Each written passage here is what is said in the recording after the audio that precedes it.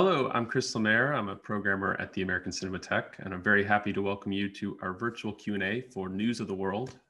Today we are thrilled to welcome 7 of the brilliant members of the creative team behind the film.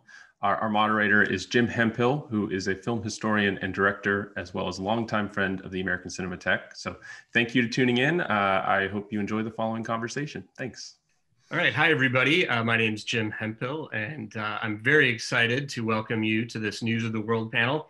I'd like to ask all the panelists to unmute themselves and turn their video on now, and I will introduce everybody. All right, everybody popping up here. So let's see, is Helena here? Well, I'll introduce everybody as I see them coming up. We've got co-writer and director Paul Greengrass. We've got editor William Goldenberg. We've got costume designer Mark Bridges, production designer David Crank, and composer James Newton Howard. And I think Helena will be joining us momentarily. So I guess we could just get started. And, Paul, you've got this great group here of collaborators, a couple of whom, Mark and Billy you've worked with before. Everyone else, I think, is new to you. And I'm curious, I get the impression that you're the kind of director who really likes to get a lot of ideas from everyone around you and play with them and incorporate them into rewrites. And the whole thing's kind of constantly evolving. So what are the most important factors that you look for when you're assembling a team like this? And then once you've got them, what kind of environment do you try to create to inspire their best work? Well, I mean, you look for the best people, and luckily with all those people, Dariusz and Mark, and I'm not going to name everybody because they're all fantastic, and I was very, very lucky to have them come and make the movie with me. I mean, what you want is people who've got strong ideas and a strong point of view, and people who challenge you and have their own ideas, I mean, you also like them to listen to what you're trying to do, be sympathetic with what you're trying to do, but everybody does their best work when they're challenged and pushed. And, I believe in the power of the collective. We're strong together, and you have to try and create an atmosphere where everybody makes their contribution in a free and fearless way, on the basis that I make more mistakes by breakfast on day one than everybody else put together makes in the whole movie. I mean, that's my sort of fundamental point of it. And hi. Hello, Helena. Hi, sorry, I had trouble to get in, but now I'm here. Okay. Hello. Hi. Hi. Well, since Helena's here, Paul, I'm curious if when I talked to you a few days ago, you said that initially you thought your biggest challenge on this movie was going to be finding the actress to play the female lead, and then it turned out not to be a challenge. How did you find Helena, and how did you know she was the right person for the part? Well, I knew I wanted a German actress, and then Gail Mutrix sent me System Crasher, which Helena was in, which if you've not seen is a wonderful German film, and Helena is absolutely superb in it. And I watched it, and I'd sort of just started to look really, and, was thinking it was going to be an arduous, long journey. And literally as soon as I watched that film, I thought, well, what are the chances of there being 2 young actresses of that age in Germany? I mean, the truth is it was always going to be Helena. And we met in London with Helena and her mum, and she was fantastic. She was fantastic from day one to the end. So it was, I can take no credit for it. The credit is all Helena's. Well, Helena, the biggest compliment I can pay you is that when I watched the movie, I felt like, you seemed like you were playing yourself. It was like Paul went back in a time machine to the 1870s to get you. And I'm curious, what kind of preparation did you do in terms of learning like the Kiowa language and immersing yourself in this part? What kinds of research and prep did you have to do before you shot the movie? Yeah. Well, I mean, sure, first of all, I read the script and I thought it was great. I thought it was a fun story to do, probably. And then for me as a German girl in America and then speaking English on set and Kiowa was quite nice to hear that I may play that role. And yeah, we started to have lessons in Kiowa 3 weeks before the movie started every day, 1.5 hours after I did school with Laura Watkins, which is a wonderful person. I really like her. And Dorothy helped me too. She's one of the oldest, or the oldest Kiowa member of the Kiowa tribe. So that was great to meet her. And yeah, I learned that. And sure, I learned about the culture while learning the language. I got to know many Kiowa members who really like lived like you'd expected, like sitting on the fire and singing around and stuff, which was fun, like to hear their story, how it was in those times back then. And yeah, I learned a lot through this movie about Indians and Native Americans. And what was your relationship with Tom Hanks like, and how did that kind of influence the way that you played Johanna, the way that you know, how did your real life relationship with Tom Hanks influence the way you guys played your relationship on screen? Well, I mean, on screen, I think we're like, sorry, especially at the beginning, we are not really close. Like I'm trying to ignore him, but I think what you see on screen, which is going like or coming later on, is really the relationship we got in real like in real life. We met I think 2 days or 3 days before the movie started. I don't quite remember. I think so. And yeah, I liked him from the first day. He was funny. He's nice. He's a gentleman, like everybody says, which is true. He's sympathetic. And just a great guy to shoot with. And I think I got the right one to play that role with because yeah, he's just a great actor. Sure, I mean, yeah, obviously. And yeah, so in real life, I mean, yeah, we're very good friends now. We talk almost every day, either on phone or we email each other or something like that. So I think at the ending, especially, you really see the relationship on screen like it was in real life. And yeah, we just I think made a great duo in this movie. Well, and Billy, you know, for you, you're editing a movie here that's dependent, you know, almost entirely on these two characters. How do the choices the actors make guide your decisions in the cutting room? And how do you decide in any given scene what the point of view is going to be? Because in some scenes, it's sort of more from kids, it's more from Johanna's, sometimes you're kind of shifting between them. Well, I mean, luckily for me with this film, you know, I have actors of Tom's and Helena's, you know, brilliance, you know, that it makes it a little bit easier. You don't have to manufacture moments. They're there for you. You just have to find,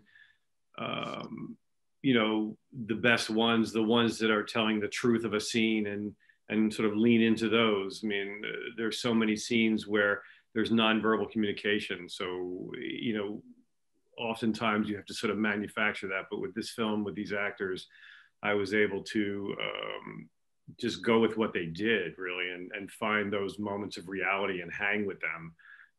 Because there are so many times in this film, like I said, where they're not speaking, but their eyes and their gestures are telling the whole story. And you know, Paul, as far as point of view, Paul and I early on, you know, talked about that a lot, and we, you know, obviously we decided that the film is basically from kids' point of view.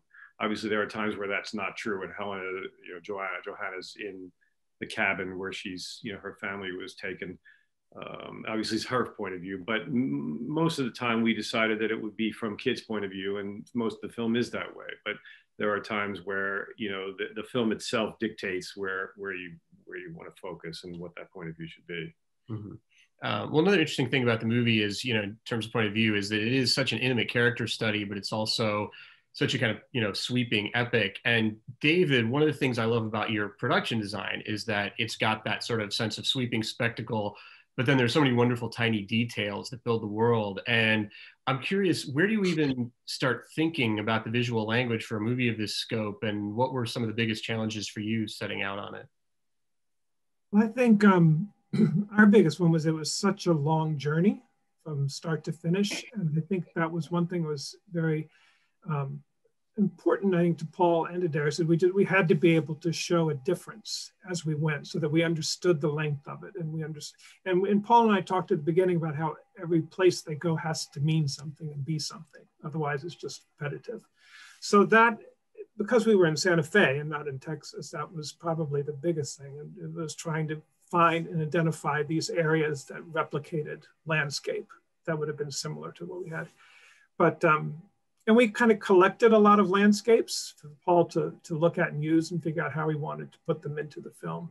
And then, you know, the other half was what we were doing in these towns. And we only used 2 towns to do everything. So it was an interesting project to try to figure out how to get them, squeeze the most out of those 2 towns, which had been there for a while. Yeah, well, I love the way like the different spaces in the movie kind of, like, as you were saying, sort of tell the story and move it forward. Like even the different environments where Tom Hanks is reading the news, you know, those environments kind of change throughout the movie. And I was wondering, you know, were you sort of trying to use to sort of create a progression with those spaces to tell us something about the movie and his journey? Yeah, as much as with the towns. I mean, we started in a place that really was kind of it was a warehouse without people, and it was kind of a dead place. And then you moved to what would have been the town space, which was the church. And then you moved to a more sophisticated space in Dallas. And then you moved, I think the first time we talked about the reading in Durand, it was like inside in a saloon. And I think we all thought that was a bit cliche. So Paul decided he wanted it outside, which added a nice element of danger and at night. And then he wanted to go full circle back to a similar space for the last reading, but it was actually a space where something happened.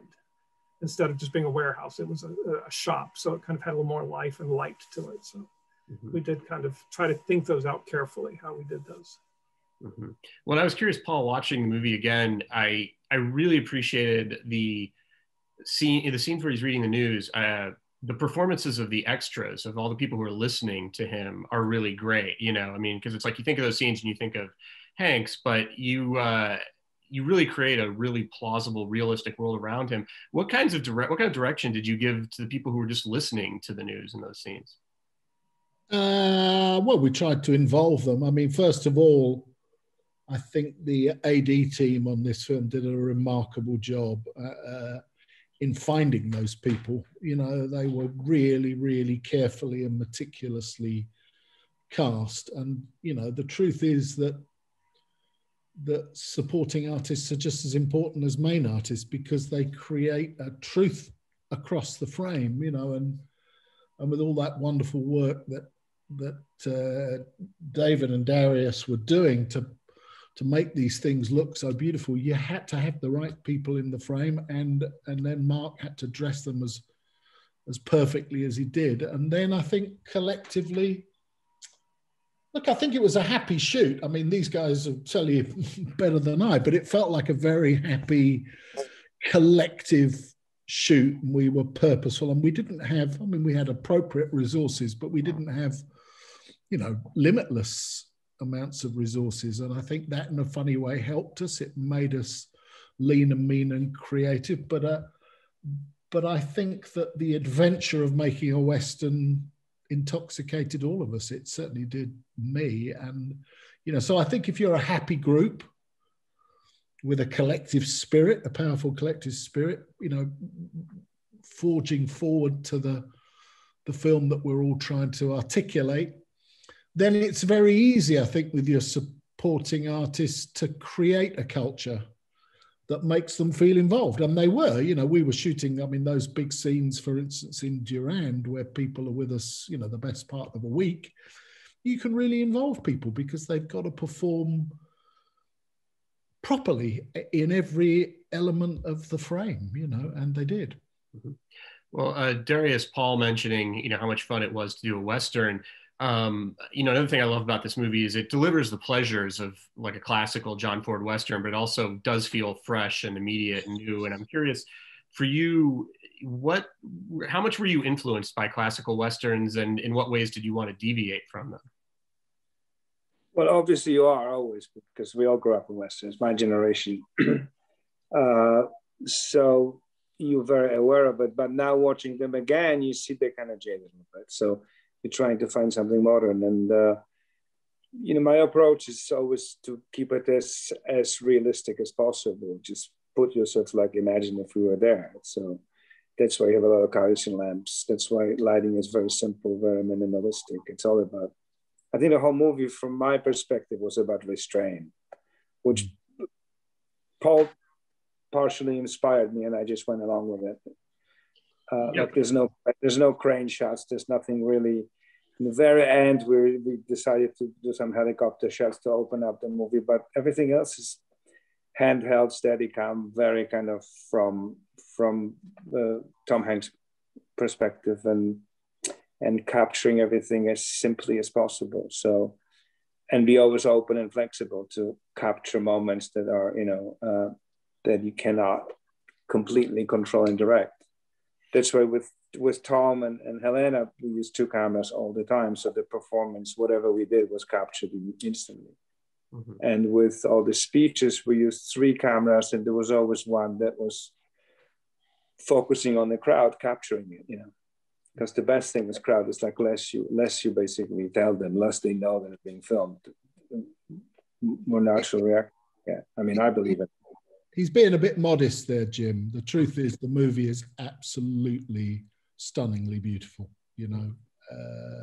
But it is simple. I mean, it is simple, and you know, and we had a good push and pull, didn't we? Because we came to it from, you know, from our different perspectives. And I remember saying to Dariusz, "You got to make it different for me, because I'm known for doing a certain thing, and I want to do something different." And you did. You pushed me and gave me this beautiful film, and I can't thank you enough. Well, I thank everybody, but we kept your okay, but we did keep your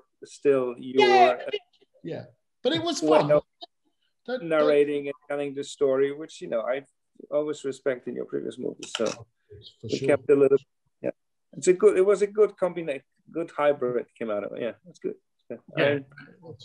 Yeah, no, I would say as a fan of both of yours, I thought you guys, it was really interesting watching the movie and seeing what you both brought to each other from your own particular filmmaking styles. I thought it was kind of a cool example of the sum being greater, you know, greater than the parts, or whatever the saying is. Now, Mark, you and Paul worked together before, and one thing I know about both of you is that you're very rigorous when it comes to research. So I'm curious what kind of research you did to find references and sources for your costumes, and what did you learn from that research that dictated the way you dressed these characters? You know, I always try to go to primary research from the period. There's not a ton of photographs at that time. So we're looking at newspapers, whatever photographs, Harper's Weekly for caricatures, books. I'm old fashioned. I still use books, and because there are things that aren't on the internet. And, you know, just put together, we had a meeting. I put together images that I thought told our story and how we could do it. And then, of course, sent that to Paul. And, you know, he chose what struck a chord with him, and we ran with that and just tried. Having worked with Paul before, I know that he's very much wants it to seem real, very much texture, touchable, dirt, whatever you can get in to make it feel real. And so we're happy to do it, thrilled to do it. I had an amazing person doing my dyeing and my breakdown for all the stuff that we made for Tom and Helena, brand new, had to look lived in. So did that. And what, you know, tell me a little bit about your approach to Tom's wardrobe specifically. Like, what were you trying to sort of convey about his character? You know, I think there's a sense of being a little earlier in time. The shape of his frock coat and his vest and his shirts and the way he wears his clothes was probably from 25 years earlier than what would be in vogue at the time. So there's a sense of history to what he wears when he's reading clothes. And then, of course, a practical aspect of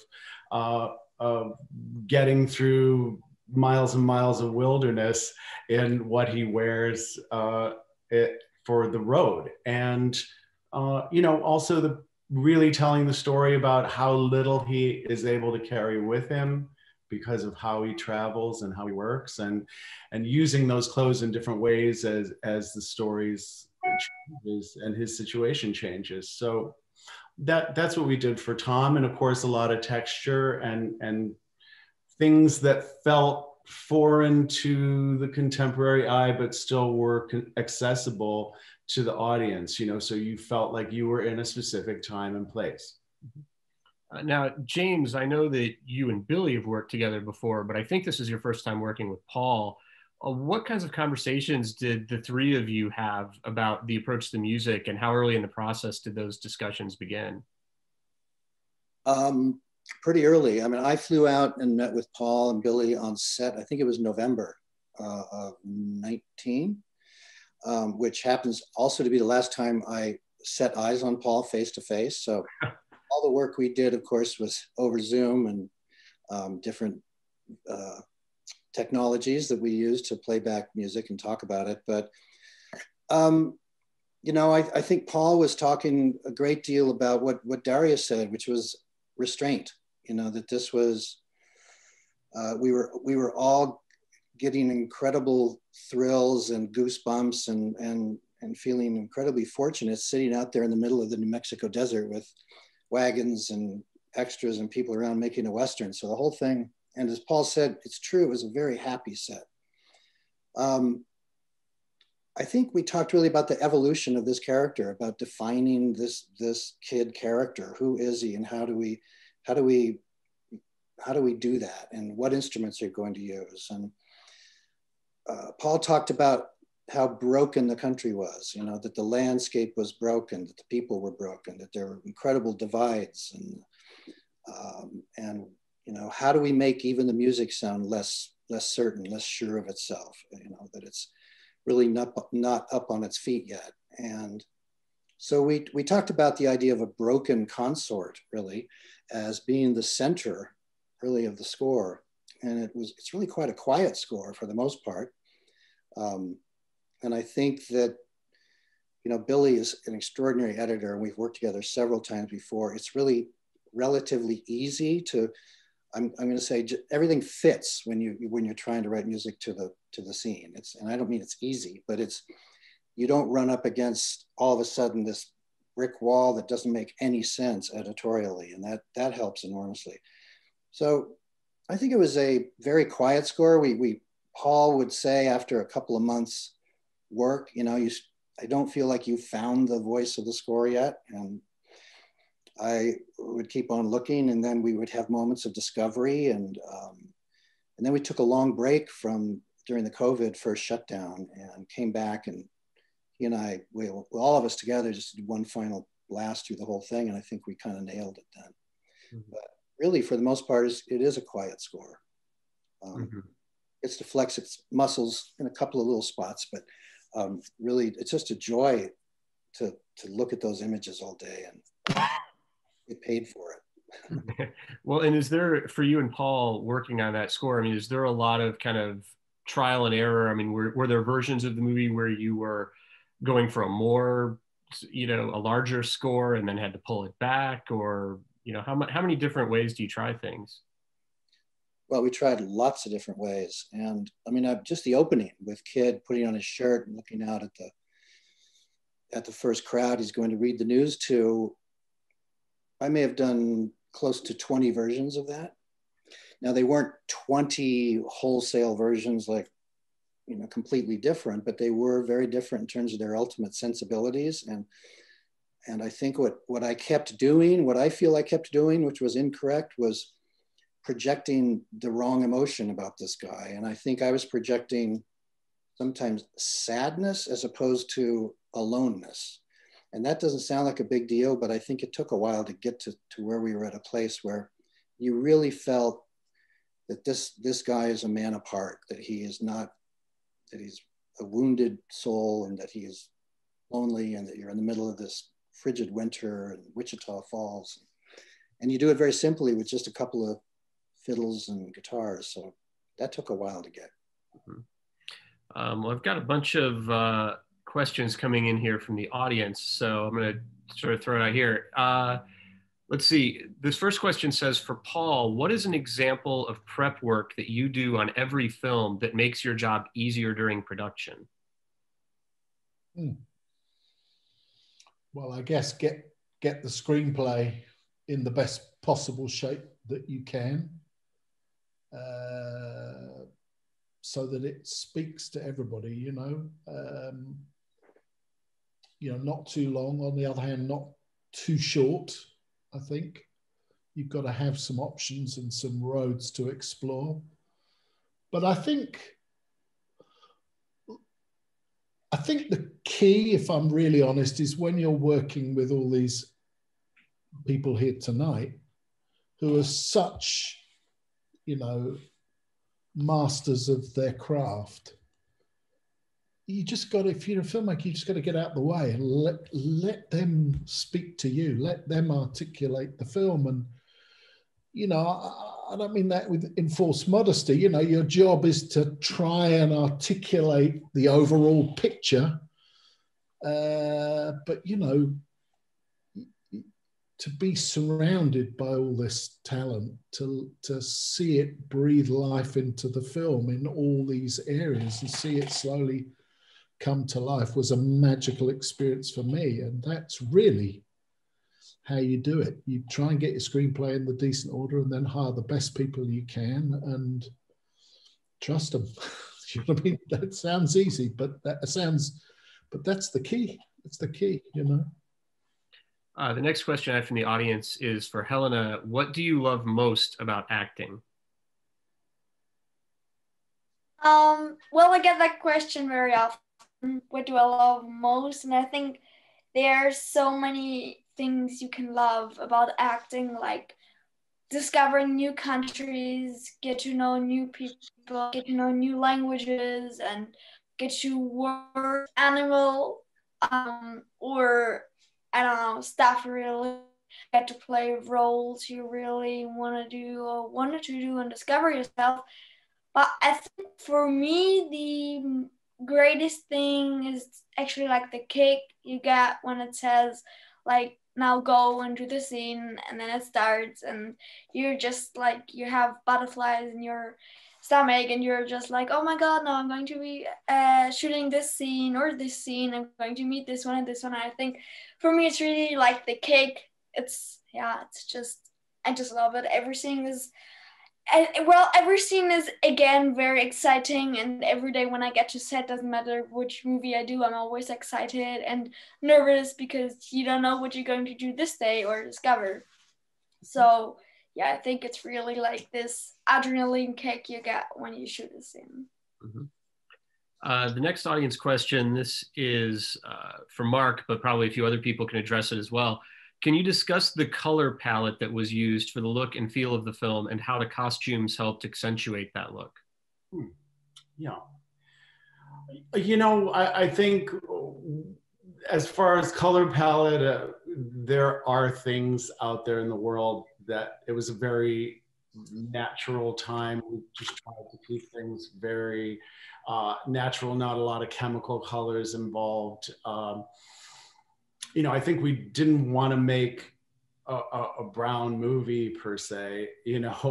What we did try to do was do different, as David was talking about, give a different character to each of the towns that we went to show their economy or to show how sophisticated they are. So while doing those characteristics, I think that the palette came in, and we just tried to use interesting combinations. I often do things like mix cool and warm together because I feel in one outfit, because I feel like it seems more real and more random, yet is still kind of harmonious. So that's pretty much where we were going for that. Yeah. David, I saw you nodding. Do you want to talk a little bit about your sort of philosophy when it came to color in the movie? Well, I think everything he said is very true. I think it was kind of town by town. You tried to give it a little bit of a push, but I think we had this town, and I think the biggest thing we needed to do is we had to calm it down. so that it didn't jump forward. And I don't think in terms of architecture and things, there wasn't a lot of color, and there wasn't a lot of interest in trim work, et cetera. So I think, you know, we really were trying to keep it as mean as possible without it becoming drab. Mm-hmm. And I think people were pretty much just hanging on at that time. And it was after the war, the state had no money, people hadn't any money. So I think ours is probably even more simple than his. I think you'd probably see the color more in clothing than you would, but I think, you know, for a long period, it was just pretty monochromatic. Mm-hmm. So we had to work with what we had there too. And I think and it was actually quite fortunate. I think it forced us into a nice palette that we had. The next audience question I have, they would like everyone to talk about how difficult was the mountain shootout scene, both technically and from the actor's point of view and from an editing point of view. What was it like putting that scene together? Well, from an editing point of view, it was, first of all, it was the most fun I've had on the film in terms of, you know, just all the different, just, you know, parts of the scene coming together at different times. And a lot of it was first unit. There was some second unit, you know, and it was shot over a couple of weeks. So it was one of those, you didn't have time, you didn't have the advantage of cutting it all to one time. It was layering and layering and layering. And then again, a lot of nonverbal storytelling, which is always really fun. And, you know, moments between Tom and Helena that, you know, where he discovers just how clever she is and has this moment of realization when she comes back with the dimes and how that's all going to work, and all that's really challenging. And, you know, having the challenge of making a horse and wagon look like it's going much faster than it is. And it's just the thing when you're, you know, thinking about, you know, in film school, when I was an editor, you know, learning how to be an editor, the idea to cut a shootout in a Western directed by Paul Greengrass and shot by Dariusz Wolski was like, you know, the idea that I got to do that, it was just like, you know, a kid in a candy store. It was really fun. And the best part of it is it's a storytelling, you know, scene too. So it's not just an action for action's sake scene. And you know, those are the best action scenes, of course, are ones that advance the story, and it advances Tom and Helena's relationship in a way that, you know, sets off the rest of the film on the right, you know, foot. So it was just a joy to do. And what kinds of conversations are going on between the editing room and Paul and the set? Like you said, it took a couple of weeks to shoot that scene. So are you, as you were working, are you communicating with Paul, and is there sort of, is the scene evolving based on those discussions, Paul? 100%, you know. You know, and Dariusz is talking to Billy, you know, it's I do believe in you know, holistic filmmaking, not linear film.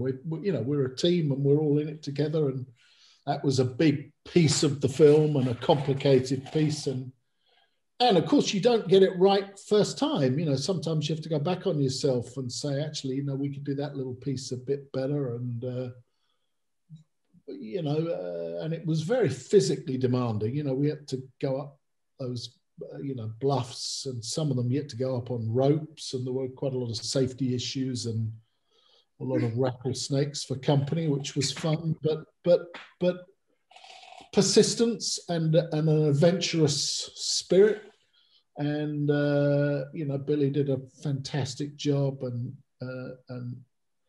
and Helena was fantastic in that, because that's not easy to be up there all day, is it, Helena? I mean, you were amazing, I think, on all that stuff. Well, yeah, as was Tom. Yeah, thank you.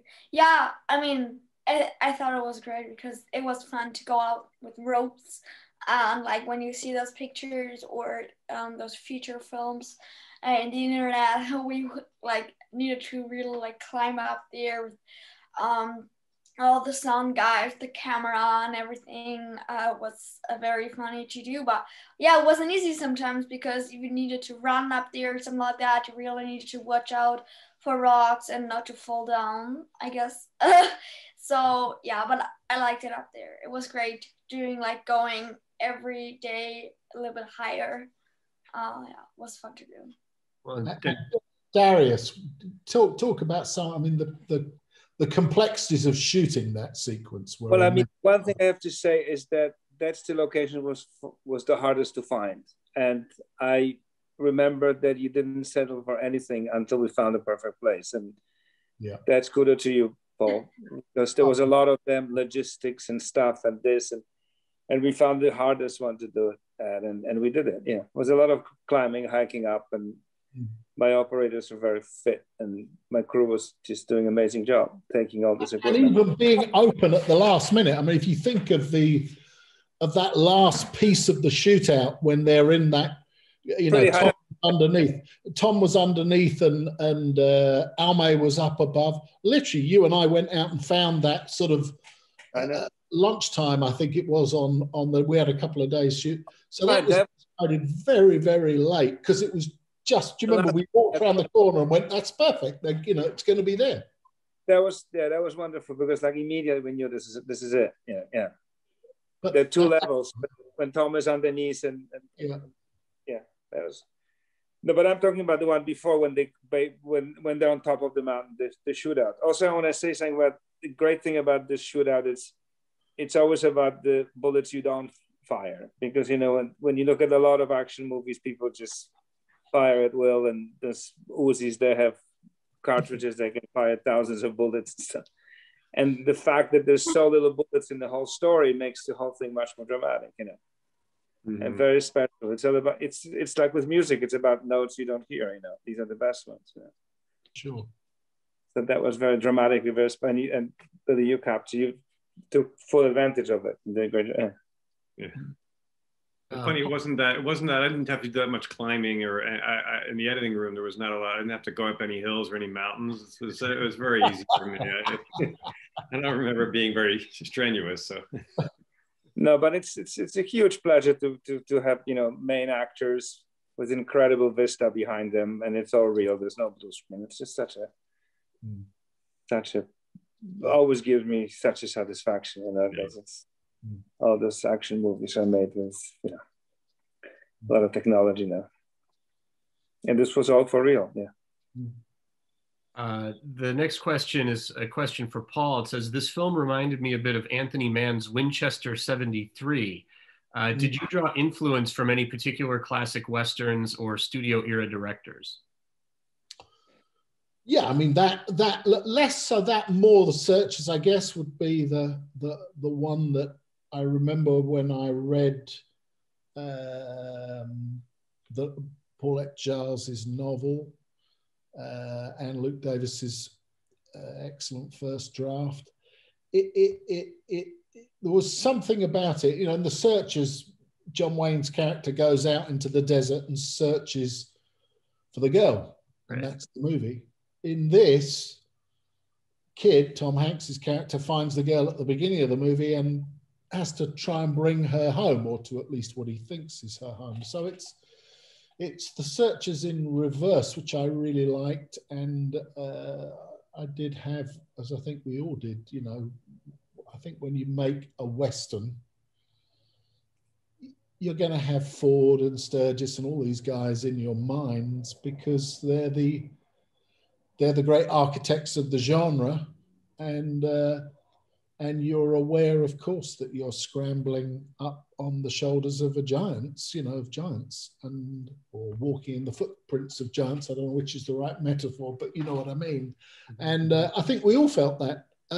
But the important thing is to relish that, not to be intimidated. You know, it's all you can do in filmmaking is put your pebble in a great wall of filmmaking that goes on before you arrived and will go on long after you stop. That's the kind of right attitude, and you just try and do the best you can and honor the tradition and try and do something maybe slightly fresh with it. Mm-hmm. Well, and James, in terms of the music, when you're scoring a movie like this that's sort of in a classical genre, are you thinking about the composers of past films like this or those kind of movies, or those influences on you, or is it more just about responding to this particular piece of material? Well, I think it's wholly about responding to this material. However, at the same time, one can't help, as Paul said, to have stood on the shoulders of giants who have come before. So you know, without question. I mean, every Western I've watched, every movie I've seen, every music I've heard, you know, we distill that. We distill in our own creative energy what has come before. But I never intentionally wanted to replicate anything before. In fact, I was spending a great deal of time in that particular scene, the shootout scene, which was a big challenge for me as well, because when I first looked at it, I thought, oh my God, this thing is 16 minutes long. It scared me to death. And it was the first thing I started working on.